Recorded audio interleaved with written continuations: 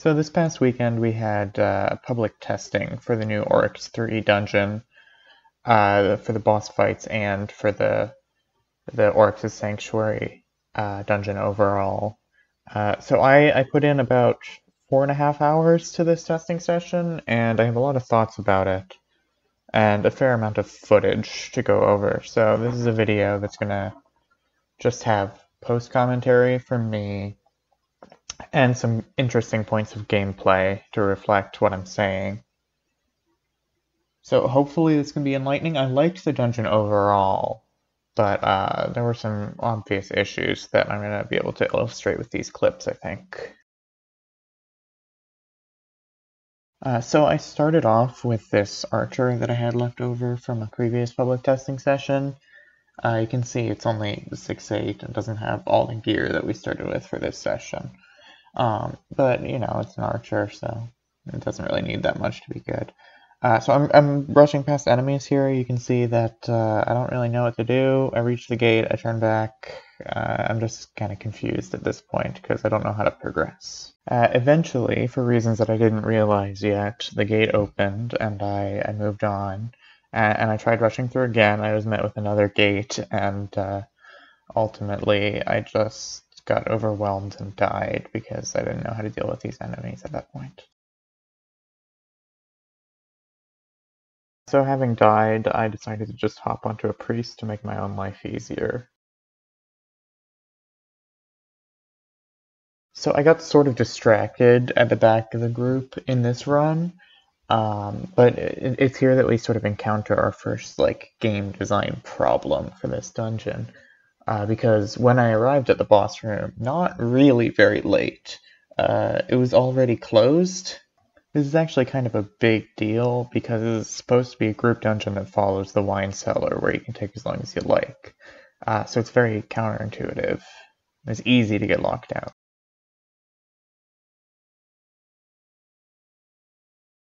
So on the next run, I just made sure to get to the boss room on time, which wasn't all that difficult, all told. So finally, we're facing our first boss.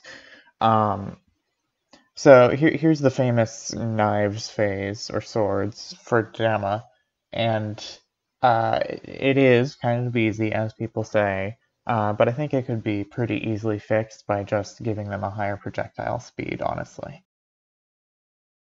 So this next phase here is probably my favorite Deca phase. There's a lot of bullets on the screen. It's not that hard to dodge here, but it's kind of fun because it's all sort of tight dodging.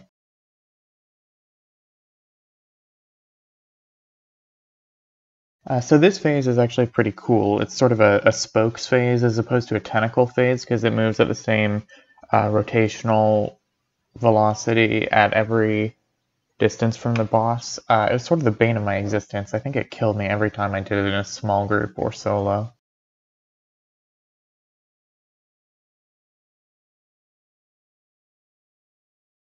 So at this point I broke out the Paladin for a moment, just because I had heard sort of rumblings that some of the Oryx 3 phases were so intense that you couldn't survive without using Oreo.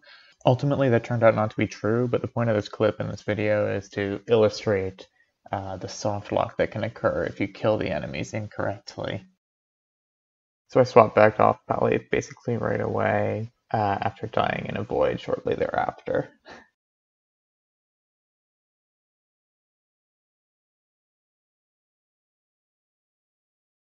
At this point I went Mystic for a bit, just to basically try and find if anything was stasisable. Spoilers, it wasn't. And then in this clip you can see me trying to rush again, because still at this point I have not realized how this dungeon works.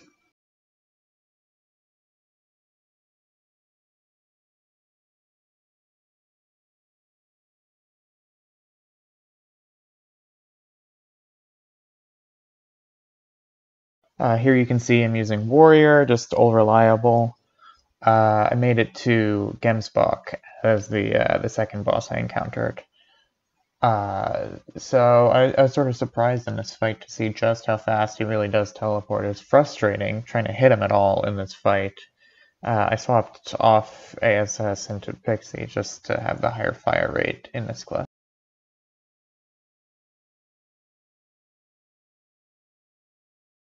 Just a random comment here.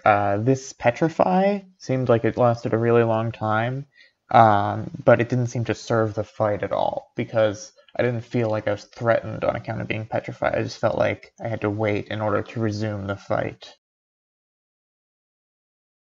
So I don't really know how the teleportation picking occurs, what Spotty teleports to in this fight, but it was really frustrating in this fight because it felt like he would never teleport to where I was, even though I felt like I was supposed to camp one of the spots. This coin phase is cool, but it seems kind of pointless, because in this clip, I don't understand what's going on, but I just follow the lead of the other people in the dungeon. But in all subsequent Gemsbok fights that I did, it was really easy to follow the coin, so it's just a free damage phase for no reason. If you watch this clip closely, you can see that Gemsbok dies before I do, so if you're keeping score, I win this interaction. So I swapped to Necro, just for safety and comfort. Make it to a new mini-boss once more, Oryx. It's cool. Those Sunbeam 3D objects look really weird. So of the 3 available mini-bosses in this dungeon, I would say that this one is definitely the weakest one, Dama being the strongest in terms of identity. I kind of just hung out in this fight, and then nothing happened, and I never felt threatened, and eventually we won and moved on. Simple as that. So thanks to Oryx being such a chump, we were finally able to move on, and I saw O3 for the first time, which was exciting. So right off the bat, I really liked this dynamic of destroying these statues in order to make him more and more vulnerable, and having to come back to that throughout the fight. I thought that was a fun mechanic, and it wasn't very intrusive. So I noticed that O3 has really long vulnerability periods. So I guess in this clip, it's part of the stagger and counter mechanic, but still, even for that, it seems like quite a long time. Unfortunately, I got sort of a lame conclusion to my first showdown with O3 because I guess Lord Ruthven stepped in because I got a bunch of lag and I got kicked off the server. The servers were pretty unstable for the first bit on the testing of this. So my next attempt, you can see, wound up being a solo attempt with that same Necromancer. So I was sort of treating it like a Shatters, and I was slowly dragging back each enemy and killing them individually for safety's sake. Turns out that's a mistake, but I mean, honestly, how was I supposed to know? Eventually, after killing every enemy in the entire area, I went up to the door assuming it would be open, and it wasn't. So I sort of looked around and I was confused, and eventually I turned to Discord and asked them what the hell was going on. And the people in the Realm of the Mad God Discord told me, actually, you have to kill the enemies next to the door. If they're too far away, they don't count, and you can't open the door by killing them, which is just the most frustrating mechanic of all time. So I reset, decided to try again at the solo, and so my new approach had to be that I would go really deep and ensure that the enemies died near the door, which is not really the playstyle Necromancer is suited to, but it's testing, so I decided to just let it die this way. Ultimately, I was surprised at how far I made it actually.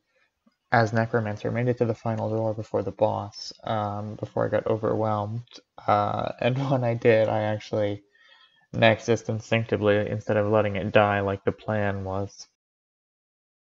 So that Necromancer died on the next go-round anyway, so no harm done, I suppose. It served its purpose well.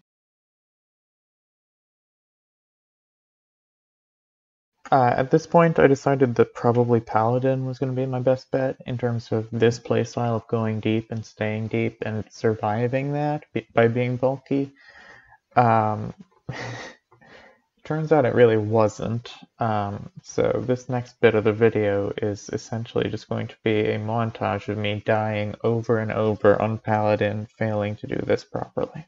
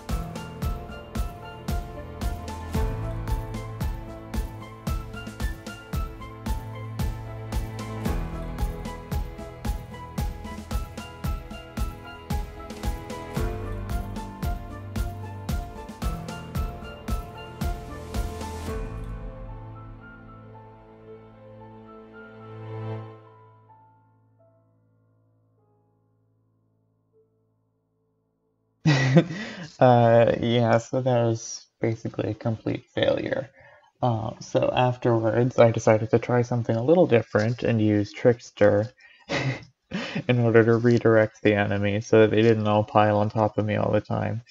And this worked much better. I have made it to the mini-boss on only my second attempt. I found the Dama fight to be really actually even more fun as Trickster, because Trickster basically has the tools to deal with what Dama does without like actually negating the mechanics in the way that like group tanking or purification would. It was really fun. One thing I realized partway through this fight, as you can see in this clip here, is you can hop the wall back into the hallway before the fight with the teleportation ability. This is definitely something that ought to get patched. I abused it a few times to cheese a few phases, if I'm honest.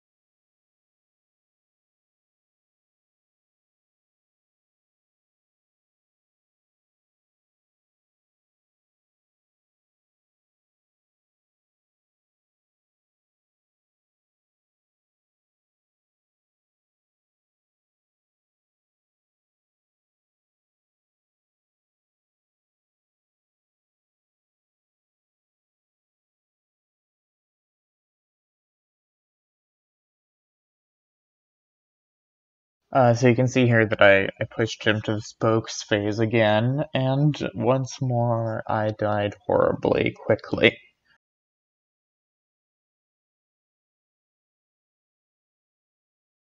Another Gamma fight. In this case, I messed up the initial swords phase pretty badly, but as you can see, the danger level is just kind of not there, because I was never really scared of dying, and I was fine as soon as I started focusing.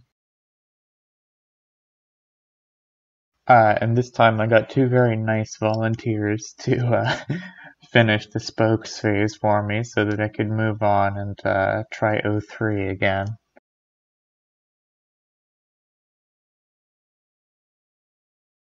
One thing I will say about the O3 fight is that in the initial phases, basically nothing seems all that threatening, to be quite honest. There needs to be sort of two things going on at once for there to be any sort of pressure, which makes the first half of the fight feel like kind of a waste of time.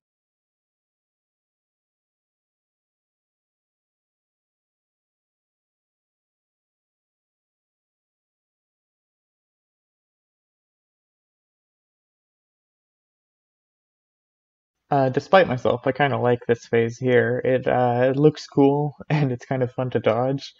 Um, Not that it's that dangerous, but I do like it.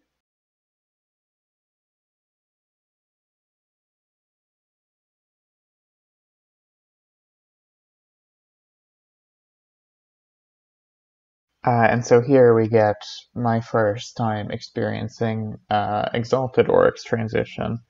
I got kind of overexcited and basically died instantly. So I swapped from Trickster to Rogue at this point because I figured it'd be easier to manage minions this way on the way to boss, and I was interested in seeing how the boss has responded to Invisible. But I actually started going in bigger groups starting at this point, so I probably should have just stuck with Trickster. In this first case, though, it was kind of fun because I wound up in a situation where I was soloing O3. Um, so I had some interesting experiences with that, as you'll soon see. So if you watch in this clip, you can see he raises a sword like he's about to do his slash attack, but then he actually doesn't do anything because I'm invisible. And this is going to be a theme through the next few clips where he actually really doesn't attack very much for an invisible opponent. So I actually kind of view this invisibility advantage as kind of a big deal and a bad thing. Despite giving Rogue a use in the end game for the first time in forever, just having this dynamic doesn't work with Oryx 3 because he has timed phases. So if there's easy phases and hard phases, and you can just wait for the easy phases, it's not a fun fight. I mean, look at this clip. He's a total pinata here, and this is soloing the hardest boss in the game. It shouldn't be this way.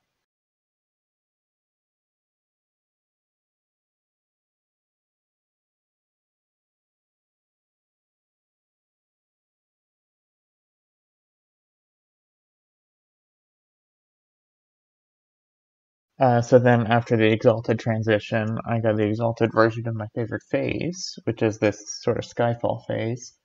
Um, so I was having some fun running around the edge of the room. I put myself in a bad position, and then when Oryx jumped on top of me, I sort of didn't know what to do, and I died.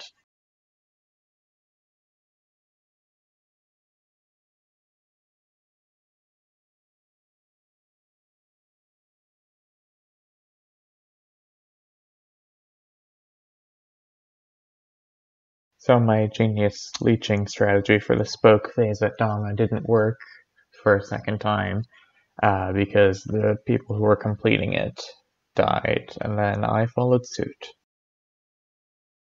So this is kind of a fun little bullet hell moment, this phase here. I think I would have had an easier time of it with more range, but as it stands, it was sort of fun. It was like I was getting chipped down, and every shot that hit me was fair. And then eventually, I died, but I didn't feel bad about it. It was cool.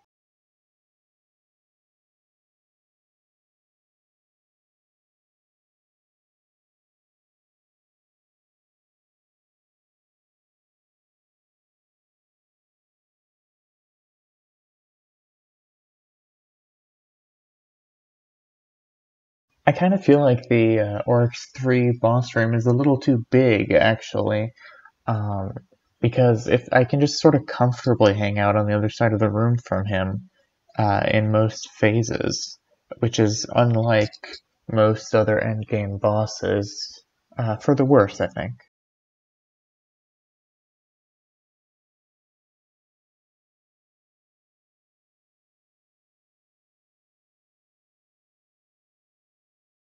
I gotta say, the Oryx 3 dance phase is kind of a letdown, personally. After I heard that he was going to be sort of moving around and chasing during the dance, it seemed exciting, um, but it just feels way less high pressure than Oryx 1 or Oryx 2 dances.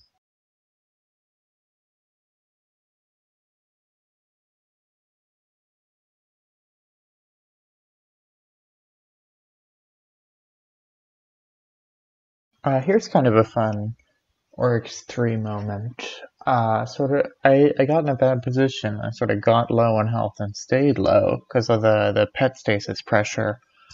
And I wound up actually having to use HP pots in order to recover, which was a nice change of pace from the way other endgame dungeons work. And then sort of anticlimactic death, I rotated around a pet stasis blaster.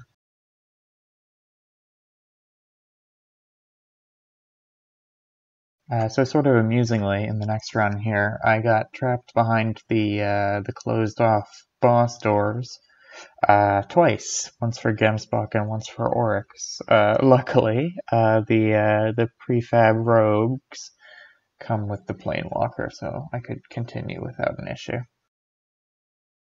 Another funny jank moment with the boss doors. Oryx was stuck aggroed on someone who was outside the boss room. So he was just stuck against a wall, just getting shot for a minute there. I thought this clip here would be an illustration of how O2's chase phase is scarier than O3's, because it's harder to recover. So I thought that was strange. This is sort of a suggestion of how to modify the O3 fight a bit. I feel like these red scarabs should have a higher radius on their pulses, because they don't control enough area currently. So here we get O3's famous desperation move. It's really cool. Unfortunately, I got totally destroyed by it in this clip. This is a fun little triple kill that O3 got with his little initial wobbly phase.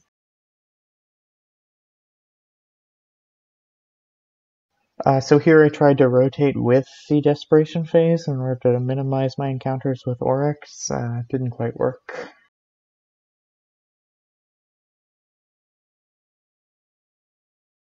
This time I made it much further. Still didn't survive, but in this case I'm not really sure how I died based on the footage.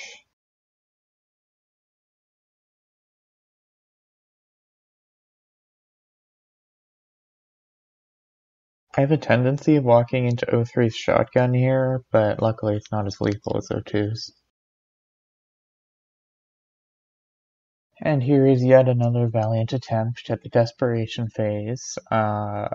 Again, doesn't quite go perfectly, but I'm happy with this performance here.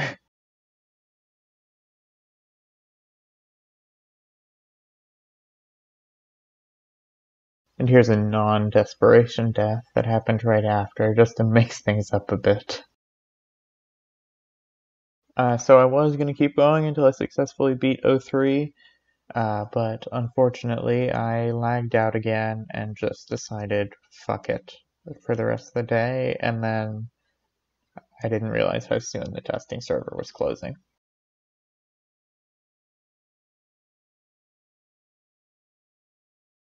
Alright, see ya.